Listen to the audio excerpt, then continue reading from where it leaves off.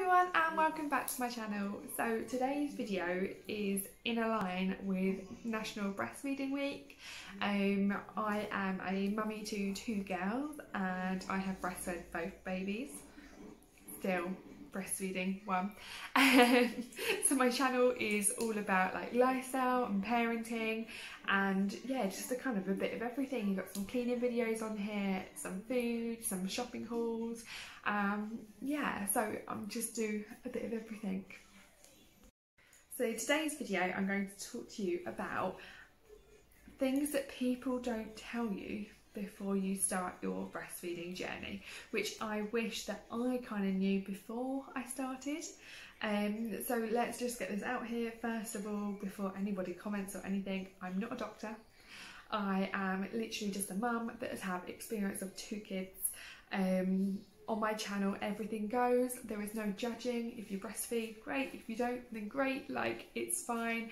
This is just me talking about what I would like to have known before I started my breastfeeding journey. So number one would be the first 6 weeks are hard. I wish someone told me that. It settled down after like 6 weeks when the baby like finishes cluster feeding and you're supplied like how they want it and stuff. It's just amazing, like a 6 week mark hits and then all of a sudden everything becomes so much more easier and baby settles down.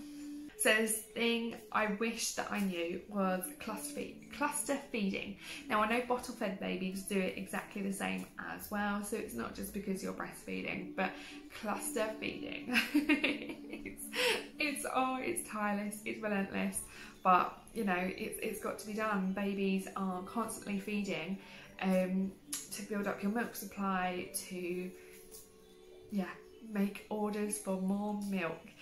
Many a times I sat on the sofa, just couldn't get up because baby was feeding. Every time baby went back down, she would cry for more milk. And yeah, I was quite lucky. Robin, my first, she cluster fed all the time in the evening and I didn't have any other kids then, so it was fine. So like just sit down and chill and go with the flow. Whereas Isabel, my second, cluster fed overnight, so again it wasn't really that much of a problem because I co-slept bedshed. So she was kind of feeding and I was dozing in and out of sleep all the time, and I was still around obviously for my first to be able to get up and do things with her. So the next one would be that you're always hungry and thirsty. Now I mean you have a basket of snacks right next door to you. Sorry, the kids are here. A basket of snacks next door to you, whether it be like biscuits or fruit or cereal or whatever.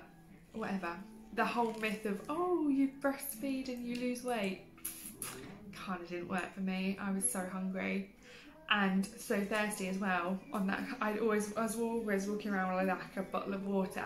It's slowed down now that obviously now that she's 18 months, I'm still really thirsty all the time, but perhaps don't drink as much as what I should. But yeah, you're constantly thirsty and hungry.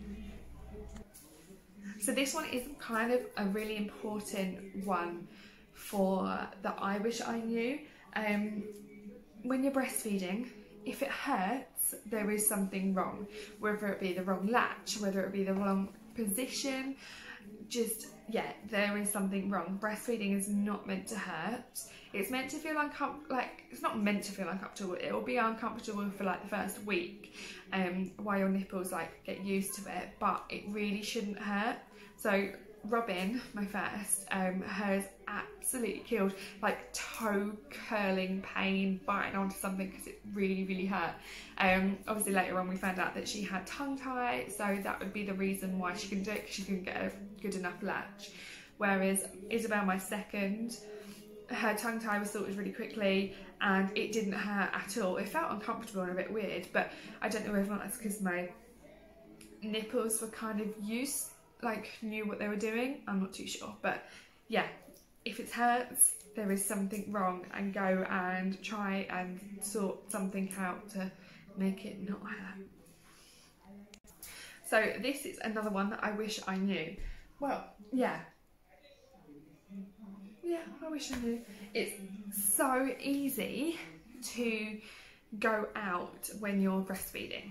So in terms of packing, because all you need for a breastfed baby is nappies and wipes and a change of clothes. I don't need to worry about the bottles, I don't need to worry about formula, I don't need to worry about a hot flask full of water or however you make it up. That even goes to show at home as well. Like, I don't have to sit around and clean bottles all the time or anything like that. It's really kind of convenient in terms of getting out and being at home. Also, like, you can go and feed on the go, like on the sling you can have baby in, so that's really helpful for when you have a second child. I had to move upstairs to the office, the kids were kicking off. It's fine. So yeah, so that's everything that I wish I knew before starting my breastfeeding journey. It is the most rewarding journey you can ever think of. It's so natural and so amazing. Like, there's no words you can even describe it. So I hope this has helped. Remember to like and subscribe. Possibly even leave me a comment on things that you wish that you knew before starting your breastfeeding journey, or if you're about to start your breastfeeding journey and you want some more question, like you want to ask me a question, then feel free to drop them in the comments. Yeah, thanks for watching and we'll see you again soon. Bye.